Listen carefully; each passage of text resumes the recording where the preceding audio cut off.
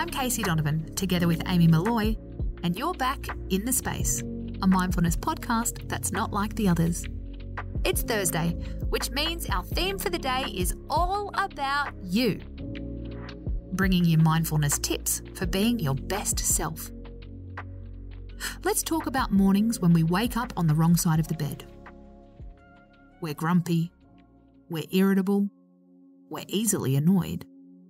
Often, we can't put our finger on why, which makes it even more frustrating because we can't think of how to fix it. Beyond Blue's lead clinical advisor, Grant Blaschke, says feeling heightened anxiety in the morning can be caused by a combination of physiology and psychology. When we wake, our bodies naturally release adrenaline and cortisol, both hormones associated with stress, giving us the energy we need to get up and start the day. But if we're prone to anxiety, that hormonal kickstart might feel like danger, leading to a snowball effect of worrying thoughts. If today is one of those days, it doesn't mean your Thursday is a write-off. Yes, studies do show that our morning moods can stay with us all day long. Negative thinking can have a domino effect, says clinical psychologist Josh Klapow. A bad start can cause you to view the world through a different lens, he says. One coloured by emotions like fear, sadness, guilt and anger.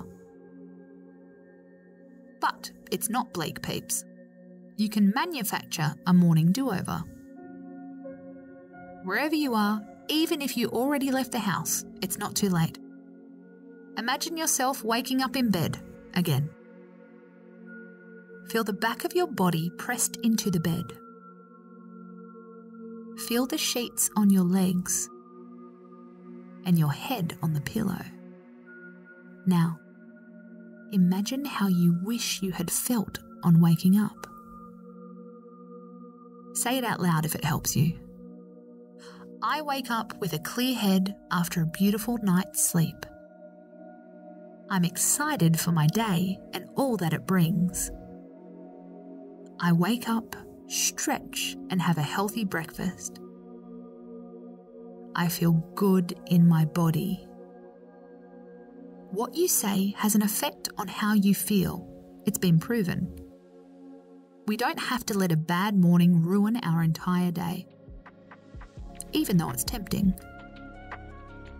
You can either walk around repeating to yourself, I had a terrible wake-up, or you can choose to redo it. I'm Casey Donovan, and this is The Space. Come back tonight when we'll talk confidence, how to give it and get it back. You won't want to miss it. Space out.